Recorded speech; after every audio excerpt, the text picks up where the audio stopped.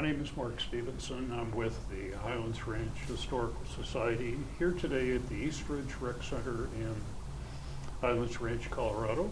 And we're about to have a conversation with somebody who has worked and been in the community here for a very long time at this point. Tell us who you are and how to pronounce your last name. John Kilrow, and I've been at Highlands Ranch for almost 41 years now. Hard to believe, and that's about the same age as the community. Yes, it is. The community started in the late 70s or so. Yeah, 1979 was the zoning approval. Housing started in the early 80s. Yep. I was a construction superintendent on the first phase of Bayfield homes. And that was one of the three developments, if I That was remember right. Bayfield, Stony Point, and Groves were the first three developments. You remember the price points of those? I believe they were in the 70s. But I don't really remember on Bayfield. Mm-hmm. Groves was a less expensive price point, and Stony Point a little higher. Yep. Yeah. So how did you come to be working at what was probably Mission Viejo at that time in '81? It was Mission Viejo Company. My track was from Boston, New England area. I got a degree in construction and architecture. Where did you go to school? I went to school at Wentworth Institute College in Boston, and I had the desire to ski. I had worked in the yachting industry for a few years on the America's Cup boats, and wanted to be a ski bum.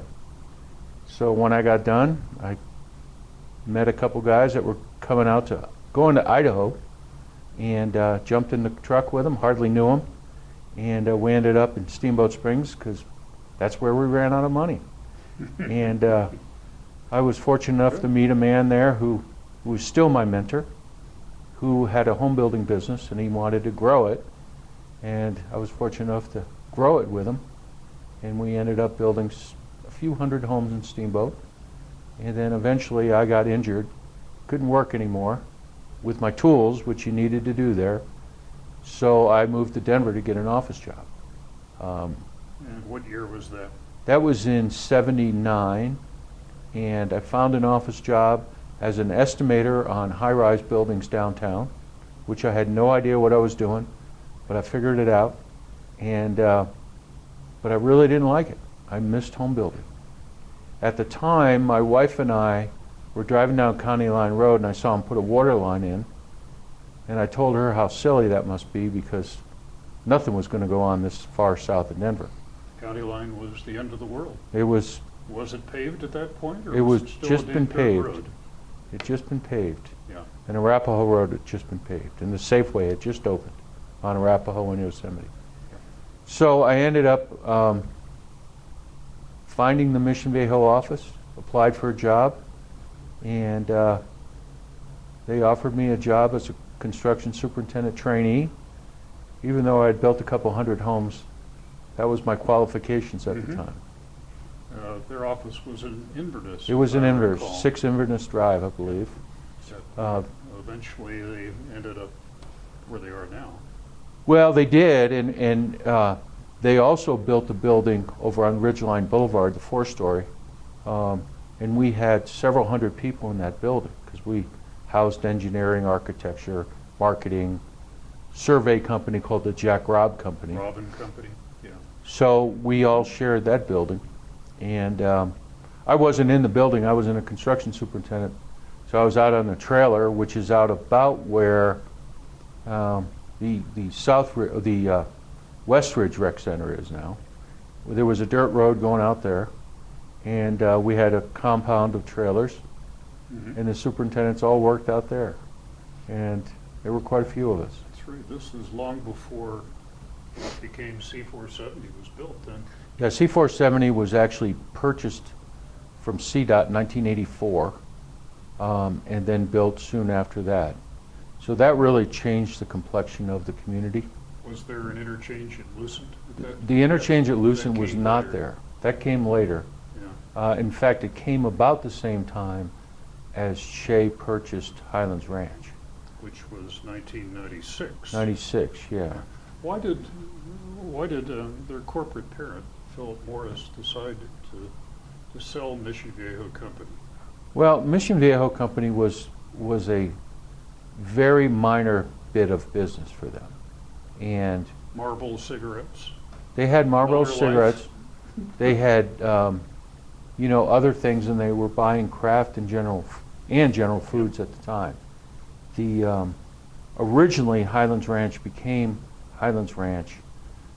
A man named Phil Riley was pretty much the guy who discovered the property, along with Jim Teffer. Yeah. And at the time, and Dick Brown. yeah, I didn't know him. And at the time, Philip Morris was prohibited from running Marlboro Man ads on TV. So they happened to have an extra 25 million. Because of the extra tobacco? Yeah, the federal government. Tobacco? The federal government outlawed any TV ads. So they had a budget of 25 million, and it happened that they could buy Highlands Ranch for about that much. Yeah. So they purchased Highlands Ranch, and it all started. That's good. Yeah. So who did you work for initially when you were a construction supervisor? There was a man named Bob Woodley who was the vice president of construction. Him and Sil Egan, or Dave Egan, Sil's brother, were responsible for construction. And I worked for them for a few years, and then they were having they had a little period where they wanted to build outside of Highlands Ranch, and they sent me up to Broomfield to build a few hundred homes. We finished that, and then they asked me to oversee the purchasing department and the warranty department. So there were two people that ran those departments. And they originally wanted me to run warranty, and I said I really didn't want to do that because I didn't think they had enough authority. Which year was this? That was probably in 86, 85. So I ran both of those departments. In about 86, 87, they decided to get completely out of the home building business and sell the company to Shea, to somebody. They didn't know Shea was the person. So we liquidated all the homes under construction, all the homes under contract, and we started laying people off. There were about 500 people in the organization at the time. They sold the Jack Robb company to a company called Nolte and Associates, and they laid off the rest of the staff, with the exception of about 30 of us. And we stayed around, and at that point we were selling residential lots to builders. So instead of like Richmond America? Richmond, Centex, U.S. Home, Oakwood, at one point we had 20 builders. So Jeff Kappas and I were responsible for selling lots. It was called a rolling option. So we would put them under contract for, say, 100 lots, and every month, every quarter, we would give them 10, and then the next quarter 10. What we were told to do is not build too many lots ahead of ourselves. We were cash sensitive. That's cash flow. Yeah, and it was very unique to do it that way. No one in Denver had done it that way. But it was very successful for us. In 1 year, Jeff and I sold a little over 3,000 lots to different builders. Where were these lots within the community? The first group of lots were really focused around Broadway, and then we grew out to the Westridge area, and then we grew this way, which is why the Westridge Rec Center was the next one built. Mission Viejo actually funded the first rec center. They funded the sheriff's department. At Northridge. Northridge Rec Center. When you say they funded the sheriff's department, are you? They bought them trucks. Trucks. They bought them equipment. They didn't have equipment. Yep. Douglas County was not what it is now. In fact, when we would go visit the planning department down in Castle Rock, it was in a house. And you'd go up the back stairs to see Peter Italiano up there. I did an oral history with Steve Zotos. Oh, yeah. And Yes. he was telling me prior to the Douglas County Justice Center being built, Same they thing. had an area over by the Douglas County Fairgrounds that would frequently flood Yes. at Yeah. that point. So there was a great need for that. Yeah, at this point. yeah, and the building is in very close to the same location. So it was a different time, and we developed, and Jeff and I would sell the lots. We would help. There was a man named Terry Teague who did most of the design work. Jeff and I would walk every lot and apply a premium on it and would sell it to the builders. Craig McCallum was the president at the time. Because he succeeded Jim Teffer. After Teffer Yes. retired in the late 80s. Yeah. And Craig was, he had worked with the Irvine Company. He was also responsible for Mission Viejo, California. He was a brilliant man. He was sometimes volatile, but he had he had an incredible vision and an incredible care for the community. In fact, at one point, he made me responsible for architectural review of all the commercial properties. So they had to go through us. That was prior to having the DRC under the HRCA. Mm-hmm. That actually came out of that idea, is to have a homeowner group reviewing plans as well. Explain a little bit more about architectural control that you were involved in. What was involved? Well, every house, and more so every commercial building there is a document called a special warranty deed that suggests certain rules that everyone has to follow that purchases that property. They must build within a certain amount of time. If they don't, we can buy it back. Shea, or Mission at the time, could buy it back. It had requirements on how they were to conduct their business, what business it was. If we sold a bowling alley to you, you had to build a bowling alley. And if you didn't, we would take it back.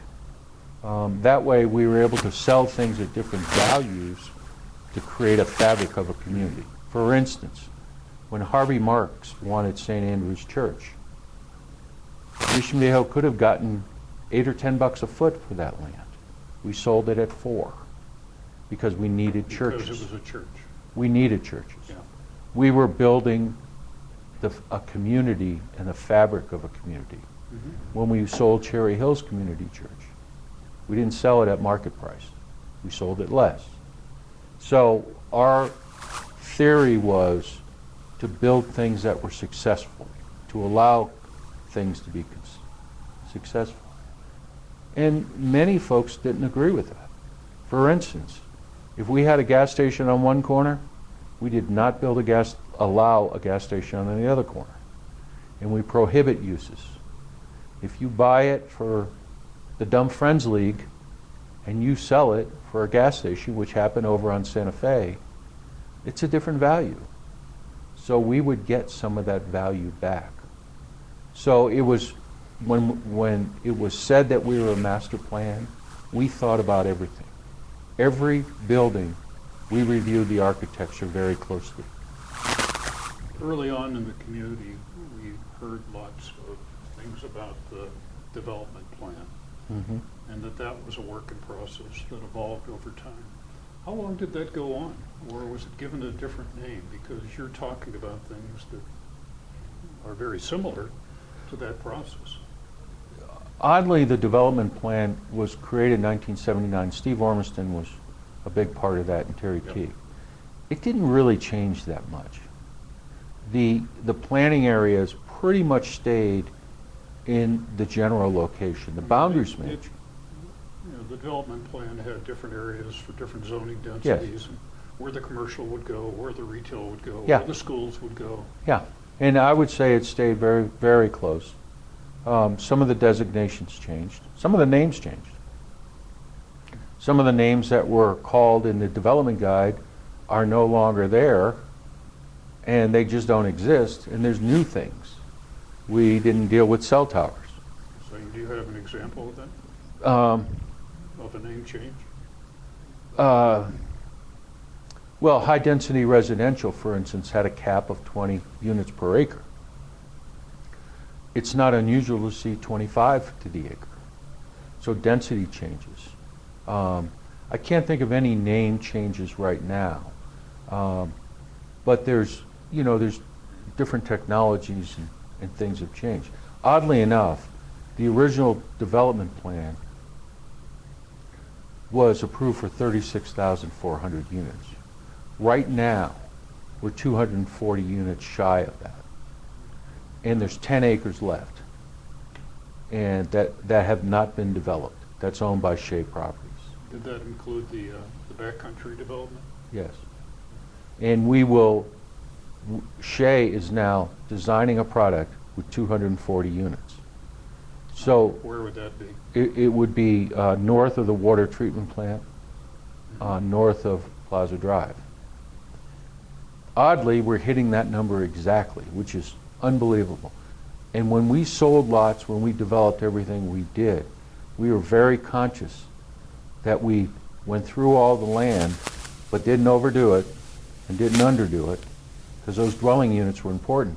Otherwise, a homeowner would have higher taxes, higher tap fees. So it was important that we keep things like our water fees as low as possible and tap fees as low as possible so that people could afford homes. That's simple. Well, that was the big draw in the early days. To get people to come out in the middle of nowhere was the price of homes. And that was part of why Mission Viejo built homes at the beginning. Even though the interest rates were higher. Interest rates were higher and they weren't making much money, if they were making any on a house. That wasn't the goal. The goal was to create a community, and to create a special community. And some of the things that we did were a little bit crazy. Yeah. We would spend hundreds of thousands of dollars sweeping streets. We would have guys walking the streets picking up, at the time, cigarette butts, because Craig believed the community needed to look beautiful. And many times we toured people around from other states, other developments, like the Woodlands in Houston, Summerlin in Las Vegas, and they would say, gosh, I don't know what it is, but this place looks great. So our goal and our job was to make sure people didn't see everything, but they felt it. They felt the community was special. We had a guy named Dwayne Blossom who designed all our street landscaping. And there was a rhythm to it. There was a number of trees per acre. And there was a program. Everything was planned. Nothing was by half. It was all by wholes. Yeah, I'd heard the story that originally when the development plan was put together and they talked about the major arterial roads, is that though the community could have gone cheap and only put in what they needed at that point before the remaining lots were sold around the area, that they decided to build at full capacity, even though that wouldn't be needed for many years in the future. That's right. And concrete streets, Yeah. which lasted longer. And the theory would be that if you build it at full capacity now, it would be more economic over the long term.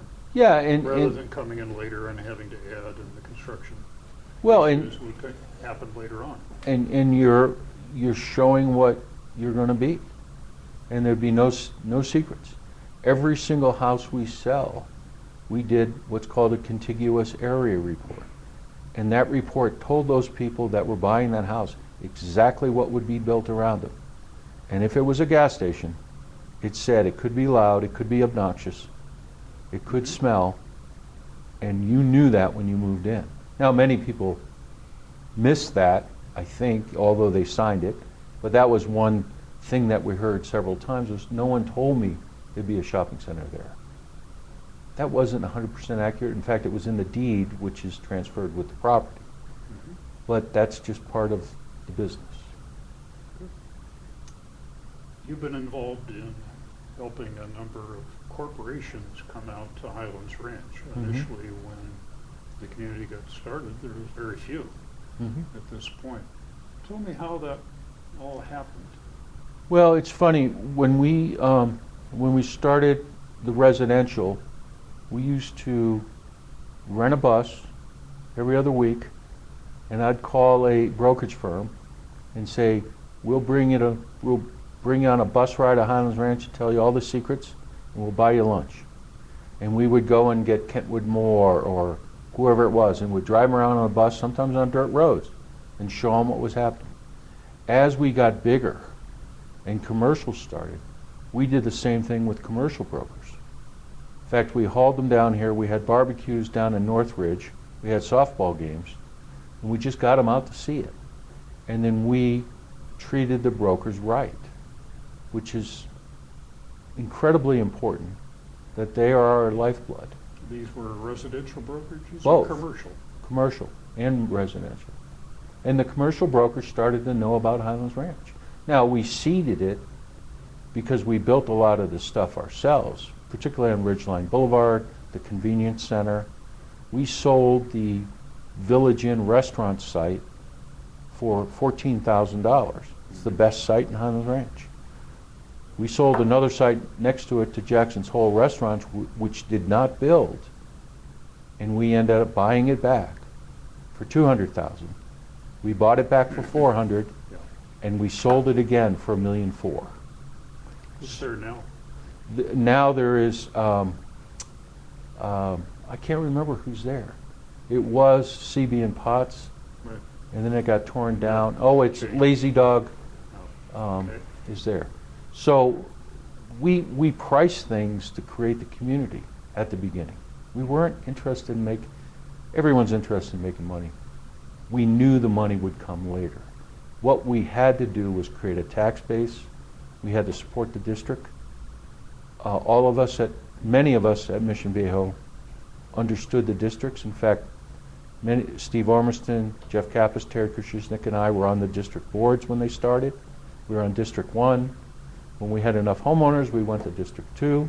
Had enough homeowners, we phased ourselves out of that job and turned it over to citizens. One of the things we needed to make sure was the citizens understood what the vision was. And they've done a very good job. Centennial Water was a different matter because it was so complicated. And recently, we turned that over within the last year, all to homeowners. But the water for Highlands Ranch is very, very secure. We were also part of, and I was on the board for the Chatfield Reservoir project, where we raised the water level 14 feet to create more capacity. Right. So we've been part of all those things. It's been intentional. Everything here is intentional. There's no doubt about it. And most of these times we've talked about you were working with Mission Viejo Company. And things changed dramatically around 1996. Explain what happened in your role and what happened afterwards. You know, it was a very interesting time because we had a full staff working full time, and things changed essentially over the period of a couple years, where Mission extracted themselves out of the home building business, and we started selling residential lots, and it was clear that Mission Viejo Company, owned by Philip Morris, didn't want to be in the home building business anymore. And then when they were purchasing craft food, they decided they want out of the development business. So they hired a firm out of New York to sell the company. And we had a team of folks that would talk to these companies. And in the end, there were 6 looking at Highlands Ranch in Mission Viejo, California. Was there Arizona properties too? No, the Arizona property weren't in it at all. That was just Mission Viejo, California, Aliso. Aliso and Mission. And Aliso was... Both sides of the highway there. Yes. And Mission Viejo was pretty much done. It was Aliso, Viejo, and Highlands Ranch. The buyers came in, and fortunately, one of the things that was a consistent theme at Mission Viejo was to do the right thing. And I like to believe that the folks at Mission Viejo that got involved in the water district as well as the metro district, we believe the same thing. It was always a little controversial that you had developers, particularly on Centennial. But there would be times when we would vote for things that were at odds with what the developer wanted, but it was the right thing for Centennial. And I think that has proven itself to be a valuable philosophy. And Mission Viejo always had that. Craig McCallum pressed us on that. Joe Blake pressed us on that. They were the leaders. When the sale occurred, they didn't want to see someone come up and fragment the community. They want someone who would finish it as good as they started it. How much was left of the community that About hadn't been developed? Probably about 50%. It was quite a bit. And again, this is 1996. Yeah, Give or 96. take. And we were selling a couple thousand homes, a couple thousand lots a year. At one point in the late 80s, 25% of the homes purchased in Metro Denver were purchased in Highlands Ranch. It's a huge number. It's a huge number, and part of that was the security of Highlands Ranch and the fact that it was finishing strong, although people never knew right where the finish line was. But the point was, when they sold it, they kept that philosophy. Shea Properties, J.F. Shea Company purchased Highlands Ranch from Mission Viejo, both in Mission Viejo and in Denver. They were not the highest bidder, but they were the most trustworthy bidder. And from the day that we met the Sheas, John, Edmund, and Peter are the family that ran the Sheas at that point. Bert was involved too. Bert was involved. He was the president of the division here, and it was a small division. In fact, we were selling lots to Bert. But the Sheas came out and interviewed what was left of us, about 20 people, and they kept a few of us, and we just started the company over as Shea Homes. So at that point, Shea Homes was also responsible for Shea Properties. I had gotten transferred into the Properties division. So Homes was primarily residential. Homes was all residential. Yeah. And Properties was what, everything Commercial. else?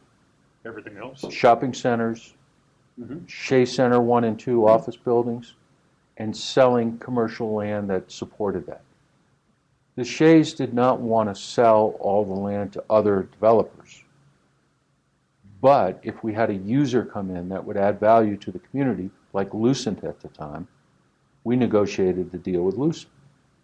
And the beauty of it was, Lucent came out and they said, there's not even a road going in there. We said, no, but there will be an interchange. Plaza Drive will be built, and we'll have it built by the time you open. So we worked with our friends like Forrest Dykstra, Terry Nolan. All who were with Metro District. Metro District, because those were facilities they wanted. It was a lot of controversy building Lucent Boulevard. We were sued by John Fielder and his group. Why? Because they owned land on the north side of McCullen Reservoir. They didn't want to see the interchange. Now, they were a little bit underfunded. In fact, when they were looking for discovery, they wanted to use our copy machine because they didn't want to spend the money on copies. But nevertheless, they lost. We got the interchange built, we got Plaza built, we got Lucent done. The beauty of that was it was a collaborative effort between the Metro District and Shea. And then Visa came around. Visa was looking at Meridian Office Park, which oddly I oversee now because Shea purchased that in the tech center. And Meridian is east. It's east of us, right on I-25. So we started developing commercial property, and we wanted to keep it. So we had Ridgeline Office Park buildings, we had Shea Center, we built some other buildings outside of Highlands Ranch. Cheddar Latcham, who's now the president of Shea Homes, became the vice president of Shea Properties. And I worked for him until he got promoted, then I took over Shea Properties.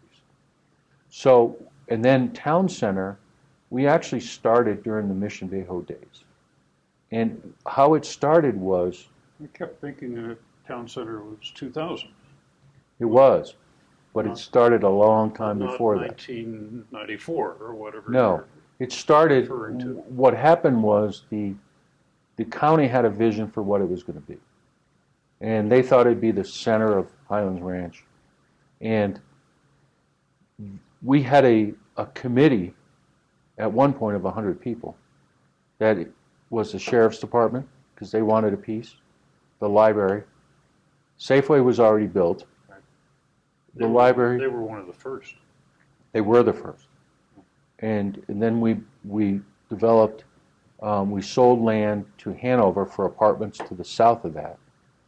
Jeff and I did that transaction. And that was it. And then the rest, the 90 acres was left. The county had a vision for what it was going to be. And that vision was a little more robust than we thought it could be.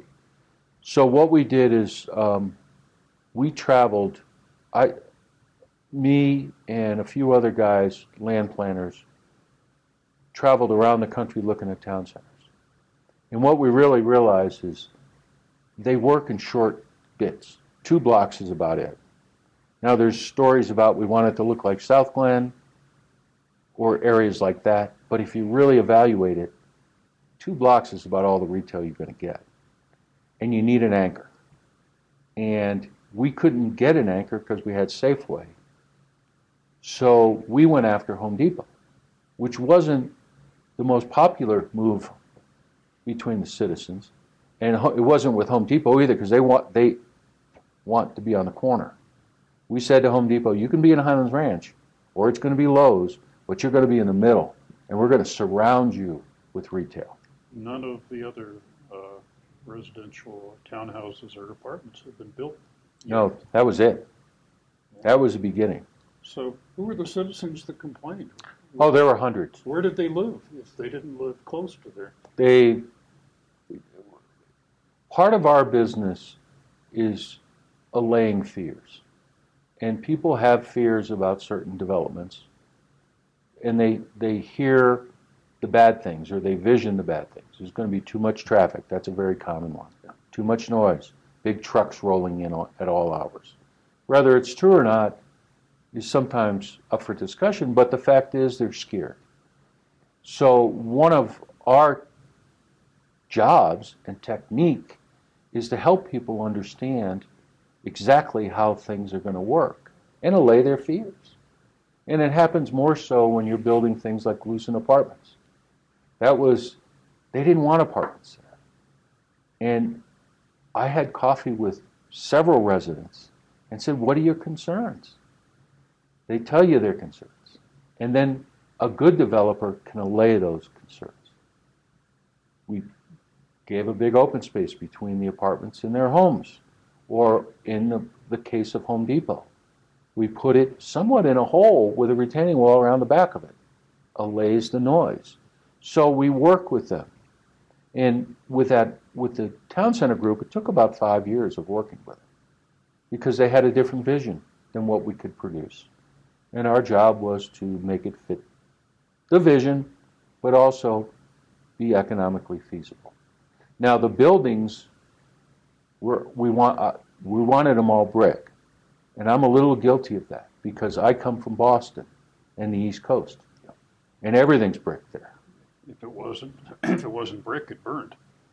At one point. Days. So you'll notice every building has predominantly brick there. It didn't make a whole bunch of money for the Shays. But what it did is it stood. It's a great picture. The tower is identical to a tower in Dorchester, Massachusetts, where I played hockey. That tower is on Dorchester Street. We got to name the streets. You might notice that Opie Drive is in front of Home Depot because people said, we don't want a big Home Depot, we want an Ace Hardware. We want this to be Mayberry. Play on words, Opie Drive. Okay. Katharine Hepburn died one day. Hepburn Drive. We were in control of that. They're all private streets. And the little square in the middle. That's from a square exactly in Newport, Rhode Island. I was going to guess New England. It's all New England. Yeah. Every building has a name. Some of them are on the front of the building, the Frederick building. Who's Frederick? Who knows? Just made it up. It's funny. That's one of the things that we try to do in our retail, is people will ask, why do we have gorillas in Town Center? Because it was funny. Because I saw them in a catalog and thought, that would be great to put some of those up. And we could put signs up that say Gorilla Crossing. Wouldn't that be funny? It doesn't make a lot of sense, but it's fun. And if we can instill fun a little bit in retail, that's great. People will come. People will smile. Yeah. And that's the best you get. And return. And they'll remember. So that's something that is important for people to remember about Highlands Ranch, is the care that went into it, the thoughtfulness, the granularity to all of it. It's looking at every detail. For a while we had newspaper stands, and the reason we had those is because the Denver Post and Rocky Mountain News came out and started chaining boxes to all the light poles. It looked terrible. So we created concrete pads for them to sit on nicely, and we enforced that. So there was an enforcement. We had people that would drive around and write violation letters if people's light bulbs were out on their signs. It's not really a violation. It's a recommendation to fix it. We didn't fine people, but we wanted things to look good. And we spent a lot of money doing that. So it was a good thing. Town center north of Highlands Ranch Parkway. Yes. That was developed after the south side? Yes. And the Home Depot and all that? Yes. How did that come about? Well, it came about because of it became apparent that our absorption of office space was about 30,000 square feet per year. Denver Tech Center, much higher than that. In fact, the Tech Center has about 35 million square feet of office space. There's about 30 million downtown. So the Tech Center was growing faster than downtown. Even though the buildings aren't tall, there's more of them. Tech Center is 805 acres. Meridian is 504 acres. It was clear they were going down the I-25 corridor, and we were not going to get a bunch of offices. Our waterfront property, such as Lucent on the edge, Visa selected it because there was open space behind it, and they were concerned about vehicular assaults, particularly bombs, because it happened right after the Oklahoma bombing. We hired a bomb consultant. Visa, in this case, is the credit card company. Yes. Yeah. And there's 3 buildings there. One's an office building. Yeah. 2 of them are data processing centers. Every debit card in America goes through one of those. So they're very concerned about safety. The open space provided safety, and the buildings were built in a manner which they'll withstand a 400-pound explosive device from 50 feet. Most consumers in the community would never know that. And for every minute it's down, it costs Visa $1 million. So those things were important. But we weren't getting any more office. So we went to the county and said, we need to create something different. We need a mixed-use environment. And at the time, Shea then owned the property. Peter Colshaw, who was the visionary behind Meridian and the Tech Center, and I went out there on a Sunday, and we said, we need a big idea. We need something really cool. And we came up with the idea, basically on a napkin, of a small park in the middle, and roads around it, possibly a hospital. We had no idea we could get a hospital. I was working with Children's Hospital, and I was sending Children's Hospital a car seat every week to remind them that Highlands Ranch had a lot of babies. Highlands Ranch Children's Hospital hadn't been built at that point? No, no. And so we just kept pushing these things. Mm-hmm. And we finally got Target done, and then we built the other retail around it, pretty much speculative. But we had a pretty good idea on who we could get. And so we built that, and then we built Central Park. That came much later. Came much later, and the apartments near it, Chrome Apartments, which are some of the best leasing apartments in Highlands Ranch. That's pretty much built out now. Yeah, it is 100% built out. Yeah. We sold a couple hundred lots to Shea Homes because we work separately. Shea Homes and Shea Properties operate separately. And we work together but separately. And they built their product, we built the apartments, we built the retail, and we were able to work a deal with UC Health. So it all came together. Even later. Much later, yeah. Right at the end. In fact, they're adding on right now. You're on the board of I am on UC the board. Health. Yes. Yeah, I've been involved in it since the beginning. It's a fascinating environment, and again, quality control is paramount to what they do, obviously. How do you find time to be on all of these boards? I've got a very understanding wife. I get up early, and I really, really enjoy it. And I enjoy the boards I'm on. I'm involved in a nonprofit that feeds kids that I'm very passionate about. Which one is that? It's called Food for Thought. And tell us more about it. We started 12 years ago, and we started as a one-day backpacking program. Met a principal who said, backpacks are fine, but they only feed my kids once a week, once a year, and my kids are hungry every week. Why don't you deliver food every week? So we said, okay. And we started packing bags to feed the kids that are in Title I school in Denver, one particular school. Where do you find your sources for that? We beg for money, and we buy food from Food Bank of the Rockies. And we started with one school. We deliver food every Friday. The kids can pick it up, put it in their backpack, and go home. And we feed every kid in the school, because we know 92% of the kids are on lunch assist. And we started going after other schools. And we pack outside underneath the Colfax Viaduct downtown. And we pack about 5,000 bags every Friday morning by 8 o'clock. It's a great success story. We're now serving 82 schools. Our budget has increased to $1.5 million a year, and we have no overhead. It's 100% volunteers. We beg for money. The only thing we buy is food, and everything else is given to us. So it's great, and that gives you more energy for more time. So what's in the future for Highlands Ranch, specifically on the property side? We know that the community on the residential side is pretty much built out. It is built out, as is the properties. We're down to the last 10 acres. That's zoned for anything other than residential. Highlands Ranch essentially is done. There's that 240 units or so left, and we'll build them, and And you'll be building other places. Shea Properties and Shea Homes both build in other areas. We purchase land. I had a chance to go over east of Lone Tree to look at some of the homes that are being planned at Lyric. Yeah. At this point. Shea Homes does great work. Yeah, and I'm sure you've got other properties down near Castle Pines and other places. They do.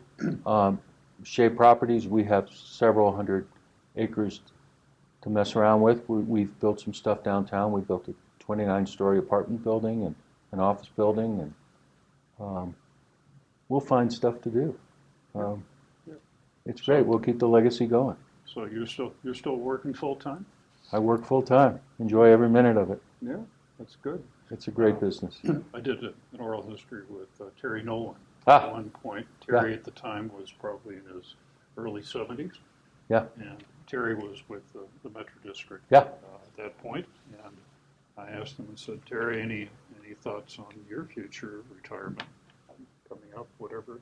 And he kind of answered like you did and said, no, he loves his job, things are great, and didn't anticipate that. And within a year, he decided to retire. Yeah. Yeah. Well, it happens. When it's right, it's right. It happened. And that was Terry's Things second change. job. He was a fighter pilot first. Yes, he was out in California. Yeah, when we On the Bay Area. when we hired him, Joe Blake and Jeff Kappas and I were on the hiring committee, and Terry Kushusnik. And he's a very impressive person. And people said, well, he's never run a district. I said, no, True. That's true. but he you know brings what? fresh eyes. he's got the skill set. Yeah. I see him That's- occasionally. He's a very aggressive pickleball player. Yes, he is. Yes, he is. And golfer, too. Yeah. You know, I think, and one of the things that's been true for both Shea organizations, Shea Homes and Shea Properties, we hire people that are athletes. Athletes meaning they can do anything in the business, and we can train them. And that's half the fun. That's interesting. I had never heard that philosophy from Shea. The guy who's Mission. working with me has never leased anything before in his life. He's a finance guy, but it was clear he could do it. Yeah. I did know oral history with Jeff Kappas. Yeah, And Jeff talked about his early days back in '78 yeah, when Michigan hired him and right out of college, whatever. And yeah, he called himself just a pup. yeah, he was. He didn't know anything, No, but he learned, and he learned to do a lot of things over the years. And just had he's, lunch with him. he's still with Shea. No, he retired. He did retire. Yeah, When was that? couple months ago. Okay, so Yeah. new information. Yep. So Yeah, what- he only lasted in retirement about a month. Then he found another gig. He's doing less Okay. stress. All right. So what's in the future for you? I don't know. Woodworking. I build furniture Mm-hmm. and I fly fish. Yeah. I got 4 grandkids, and my wife and I. Are they local? Yeah, they That are. should keep you. That could keep you occupied. Yeah, my wife and I hike a lot and snowshoe a lot, so we That's stay good. busy. You know, Nine News had an article about lots of muddy trails at this point in time. So Yeah, I walked the bluffs this morning. It was very muddy. yeah, I'll bet. But We don't get these big snows too no, much. we're blessed. Water pack is 108% right now. So Yeah, that's good. it's really good. I was in the house that I'm still in 2003 when they had a 4-foot March storm Oh yeah, that collapsed the deck and the trellis overhead and the whole thing. So I remember that, 4 feet. I hope Shea didn't build a house. No, it was a Richmond American. This was a homeowner's built deck, by the way. Oh, is that right? Which was not engineered properly. Whatever. And then we had a friend that replaced the part that wasn't covered by our roof, and you could jump up and down on it, and it doesn't move. Good. And it's been fine. Many years since then. Well, you get the last word. Anything Well- you'd like to say about your experiences? I think one thing that I can say is that I've been blessed with leaders and mentors, and hope that I can mentor younger kids. And I said it at John Hendrick's retirement party. We always want to do the right thing. And as a developer, John is with John Hendrick Centennial Water. ran Centennial for several years. Yeah. John was brilliant. Dr. Hendricks. He's still in Highlands Ranch. And our job, our mission, no pun intended, is to do the right thing. And we're lucky now because we have the Sheas that allow that. They don't talk about profits. They talk about doing the right things, keeping people safe, giving them what they expect. And then profit flows from that if you do the right thing. If you do the right thing, it always works. Yeah. It always works. Well, on behalf of the Historical Society, I want to thank you for all your insights into your illustrious career and making the community what it is today You're welcome. and what will be in the future. Yeah, it will be. I'm sure of it. I mean, So- look at this place. Yeah. Pretty special. So again, thank you, Jim. Thank you.